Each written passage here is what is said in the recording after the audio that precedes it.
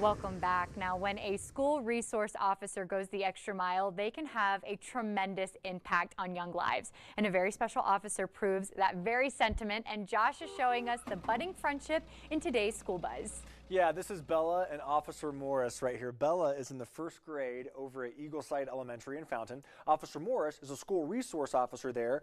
They're such good friends. Bella's dressed up as Officer Morris for Halloween this year at the school's costume day. They had this little fun photo shoot. Bella's mother sent out a big thank you on social saying that Officer Morris is, quote, such a kind person, kind not only to my daughter, but all the students, parents, and staff. He goes out of his way daily to say hello to our daughter, Bella.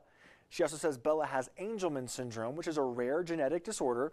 Can't walk or talk, but they have their own way of communicating. She says Bella squeals and laughs as soon as she catches a glimpse of him. And Officer Morris always goes straight to her no matter where he's at just to say hi. Thank you, Bella and Officer Morris, for really making us smile this morning. If you see the pair of them in Fountain today, give them a hello.